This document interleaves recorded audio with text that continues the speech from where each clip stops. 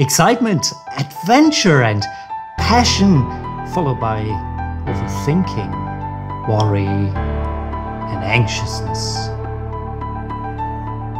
Hi guys, my name is Kai. This channel is all about careers and the courage to change what we do and how we live our lives. But we don't want to neglect that it comes with worries and concerns. So today, what I'm going to do is taking you on a journey to reap the benefits of your motivation to change careers. And I do that by pointing out 4 different ways to get you started changing your career.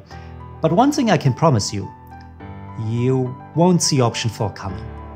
Of course, you can cheat, you can go in the timestamps, you can watch that first and then come back here, but play fair, play honest, put in the comment section below what you think option 4 is, and then we can find out together. Now, let's get started. Option 1.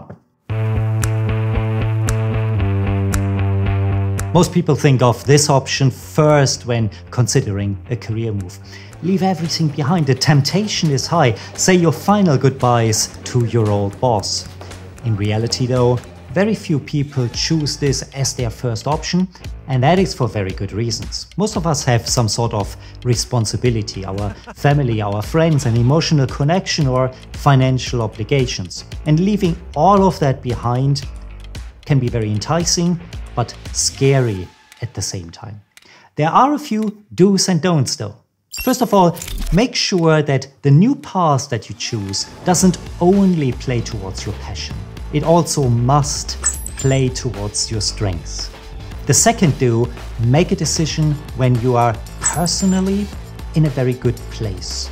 Don't let discontentment about a temporary situation cloud your judgment. And third, make also sure that you are fully aware how this change in career path impacts your responsibilities.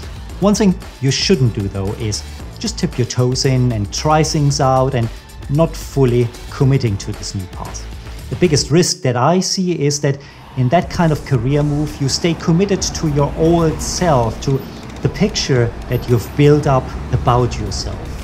And that hinders your progress. If you do want to tip your toes into something and experiment, there are far better ways to do that, and we'll come back to that in a second. Number 2, evolution. When I was thinking about my career change, I was all about option 1. I was in fact so preoccupied trying to figure out the new me that it took a career coach and quite a lengthy conversation to realize I don't have to give up everything. I don't have to change everything. I can pivot. And this option may be much simpler and easier than you sometimes think. If you're in a corporate environment, for example, your bosses, if you do a good job, will look out for your talent and strengths. And when a sideways move comes up within the organization, you have a great shot at it. So look out for jobs outside your direct field of work that play towards your strengths, and you might be in for a great career move. It happens in all walks of life. YouTube is a great example. Content creators pivot all the time. They figure out new content types to make their content more interesting, and yet they keep playing towards their strengths. Remember early on I said don't tip your toe into something, not fully commit? Well, maybe you can tip your toe into some things and assess whether they are working for you. This is the typical side hustle route. You start to enjoy an activity, you try to do more and more about it, it becomes a hobby, and at some stage you realize that you can actually make some money with it. Not enough money to make a living, but enough money to make it an enticing option. I think this is a great way to experiment with your career, to try out new things and to broaden your horizon. There are a few do's and don'ts as well. Have a plan. Now, there is a difference between a hobby and a side hustle. A hobby you only have to do when you feel like it, but a side hustle you also have to do when you don't feel like it. So be clear to yourself which one it is. Second thing you have to be very clear about is the time that you want to commit to it. Now, the biggest risk that I see with side hustles is burnout, because you're so committed to trying something new and you put a lot of time into it, but you're also still committed to your day job, and that can lead to burnout if you're not careful. So be clear, what route you want to take. Is it to put more time into the side hustle to maybe come to earlier and quicker fruition, or do you want to take a slower approach and have more balance in your life? It is, of course, totally your choice. But there is one thing you shouldn't do, and that is doing it forever. A hobby you can do forever. A side hustle, if it doesn't pay off after 2 or 3 years, you need to have a conversation with a friend, with a business coach, with somebody who has an objective opinion to see whether you are on the right path. Now then, exciting. Option 4. Are you ready? Have you put in the comment section below first what you thought that option was? If not, you still have time. You can pause the video, put it in the comment section below. Let's find out together.